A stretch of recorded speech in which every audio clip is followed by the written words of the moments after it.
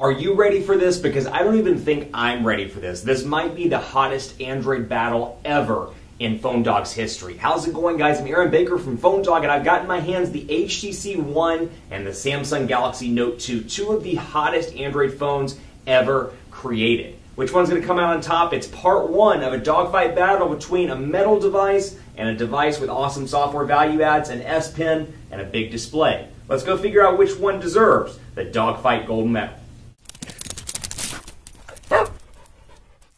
These dogfight battles in 2013 are getting harder and harder, and the reason why is because this year especially, it's all about you. It's all about how you personalize your device. It's all about what you want, because there's so many options available on the market. You want metal and a beautiful build quality? HTC One's going to be your device. You want the S Pen functionality and the ability to draw on everything and really have kind of a tablet and a smartphone all in one? The Note 2 is going to be your device, or perhaps the LG Optimus G Pro when it comes to the States. There's something to like in both of these devices, but you know where it really gets hard is in a dogfight battle. We've got to pick one and declare it the winner. So this might be the hardest dogfight battle I have ever done, my friends. It's the HTC One going up against the Samsung Galaxy Note 2, an incredible device. It's done incredibly well in PhoneDog's official smartphone rankings. It's been first place on the People's Choice chart and then the Experts chart. It is certainly a well-liked device. Then you have the HTC One, and early buzz says a ton of great things about this device. The reviewers seem to love it. The people seem to love it. They're excited about that metal, and it's a change for HTC in a time where they really need to change,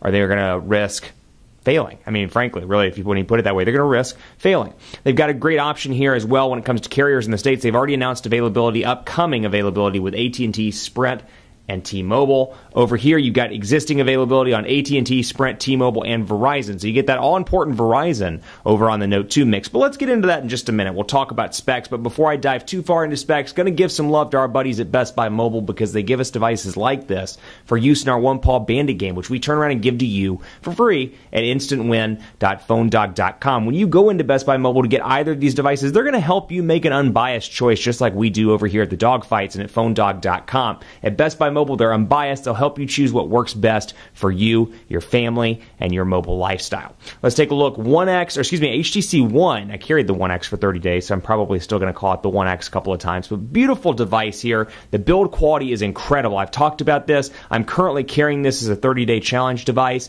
and I'm really loving the build quality. I mean, this thing just feels incredible in the hand. You know, I found that a lot of Android people, they really want that iPhone look and feel, but they want a powerful Android phone because they don't care for iOS. They want Android 4.1, 4.2, whatever the case may be, the latest version of Android. They want something that's powerful, and they want something that's metal. And, you know, the question's always been, why can't I get an Android device that looks like the iPhone? Well, if that's you or that's ever been you, this is your device right here. Not only is it beautiful, it's metal, it's got glass in the front, it's gorgeous, and it packs a 1.7 gigahertz quad-core Snapdragon 600 CPU, a 4.7-inch 1080p HD display, so a little bit on the smaller side, comparatively speaking, with the display, but it's a 1080p HD display. It's got a 4 ultra-pixel camera, which we'll talk about a little bit more later in this part of the dogfight and in part 2, because don't let it fool you. It's not 4 megapixels, it's 4 ultra pixels, and it's an incredible camera all around. So don't let yourself think that because this is 4 ultra pixels and this is 8 megapixels, this is better, or something on the market maybe with even 12 megapixels is better. We'll talk about it more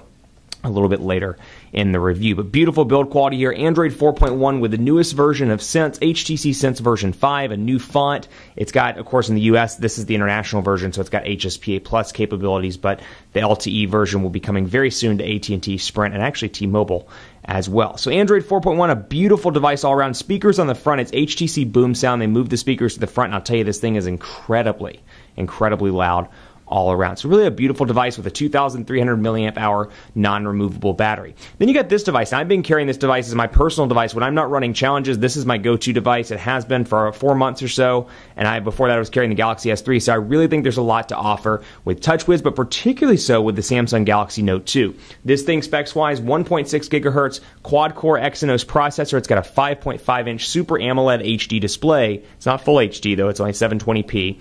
8 megapixel camera on the back with 1080p HD recording. It's got a 3,100 milliamp hour battery. It's got Android 4.1 with TouchWiz, and it's got 4G LTE connectivity. This is a branded version. This is the Verizon version. This is an unlocked international HTC One. So you can already see some patterns emerge here depending on your personal use case. And I can already say, you know what, if you're this person or this person, just go ahead and turn the Dogfight off. If you're a road warrior, you need the battery life, that's all that matters to you, it's going to be the Note 2 because the 3,100 milliamp hour battery bests almost anything I've ever tested on the market. The Droid Razr Max HD, the Droid Razr Max before the HD version, and this are the three best devices I've ever tested from a battery perspective. This thing lasts for me with heavy use. I can make it about a day and a half with this device, and it's the first cell phone I've had in a long time where I don't have to worry about charging. So obviously, back to what I was saying at the beginning, it's all about what you need in a device. Battery life, it's going to be this one. Build quality, it's going to be that one. If you're still undecided after that, let's move forward in the Dogfight and see what comes in out of the box. So you can see HTC Sense 5 is dramatically different, at least in my opinion, dramatically different from previous builds of HTC Sense. HTC has really worked hard to simplify the Android experience based on some research that they've found, that people don't use a whole lot of widgets. People don't use a whole lot of home screens. We're in the minority, friends. If you use more than about 3 home screens, you're in the minority, as am I. Actually, I only use about 2 home screens myself. On a regular basis. So you can have up to 5, and what you're seeing right here, if you haven't watched the reviews, is HTC Blink Feed. It's one of their new things that comes with HTC Sense version 5. It's kind of like Flipboard, but it's an HTC custom solution. So when you pull this out of the box, this is what you're going to see. Blink Feed, which is kind of an aggregate software where you can go in, you can see your Facebook, your Twitter, your news, all at a glance when you're getting on the train or you're getting in the cab or whatever the case may be, boarding the plane. You can quickly see your Facebook updates without having to go into the individual applications. And then when you want to, you can click on Associated Press, for example, and it'll bring it right up. So you can change around and customize this feed as you see fit. You can add, of course, your Facebook and Twitter. I can go to Topics and Services and add a bunch of different options: lifestyle, music, sports, technology, games, and I can go through categories and add categories as well. You can see I have business and politics, 2 of my favorite things when I'm not on camera.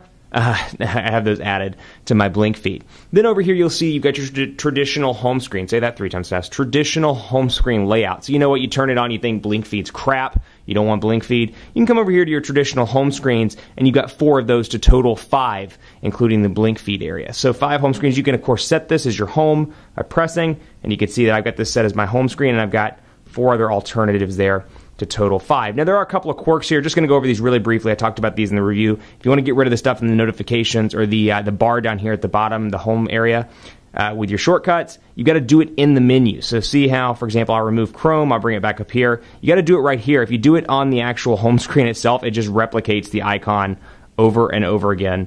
And it took me the longest time to figure that out. So there are some quirks where I'm like, this is supposed to be easy, but it actually seems a little bit harder for the consumer. But you can see HTC Sense 5 running atop Android 4.1. A new notifications bar, and just in general, a new font as well. It's called Roboto, but this thing is fast, incredibly fast all around. The Snapdragon 600 CPU, much like the S4, incredibly impressed with the performance of the processor. I've always liked Exynos as well, and this one does an incredible job all around quad-core, and the display isn't as vibrant because it is a 720p HD display, but you do get the Verizon stuff out of the box right here. You get, of course, Google Plus integration, but then you get Audible, Amazon Kindle, Amazon, you get my mobile hotspot, NFL Mobile, My Verizon Mobile, and then you get Visual Voicemail, VZ Navigator, both of which are additional fees to use. Viewdini as well, and unfortunately none of that can be uninstalled. But this thing is incredibly fast also, and you're going to see in Quadrant Standard which one comes out on top, so I don't want to spoil the fun for part 2, but what I'm saying here, they're both incredibly fast. So this, quad-core Exynos, 1.6 gigahertz, quad-core Snapdragon 600,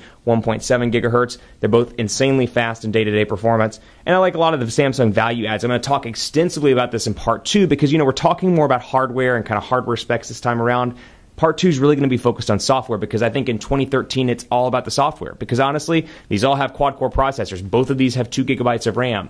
Both of these have nice cameras. Both of these, at least when this comes to the States, will have 4G LTE capabilities.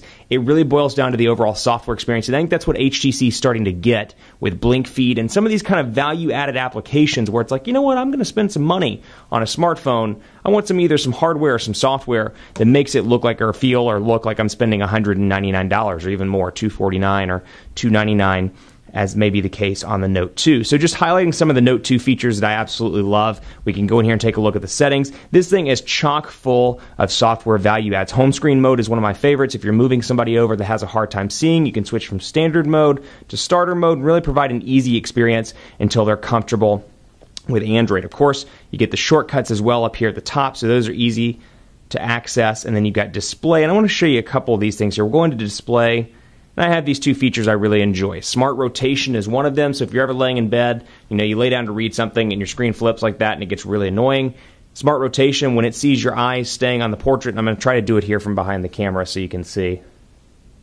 And you can see that little icon lit up, and it knows that my eyes were watching, so it didn't move. Smart Stay is another good one. It stays on as long as you're looking at it, and we see a ton of this stuff coming with the Samsung Galaxy S4, and it's rumored that the Note 2 and the Galaxy S3 will get some of those updates as well. So if you like what you saw in the Galaxy S4 but don't want to spend the money or don't want to wait, maybe you need your upgrade right now, this is a great alternative to the Galaxy S4, and it has the S Pen functionality. Now this thing, once you pull this out, and we're going to talk about this in part 2, there is a ton of stuff you can do with this S Pen.